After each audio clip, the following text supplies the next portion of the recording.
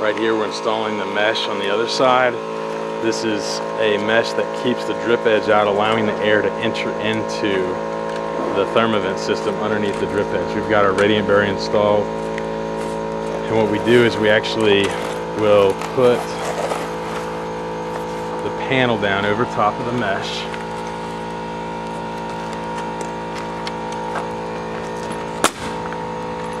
Nail onto the lines which indicate where the solid styrofoam is.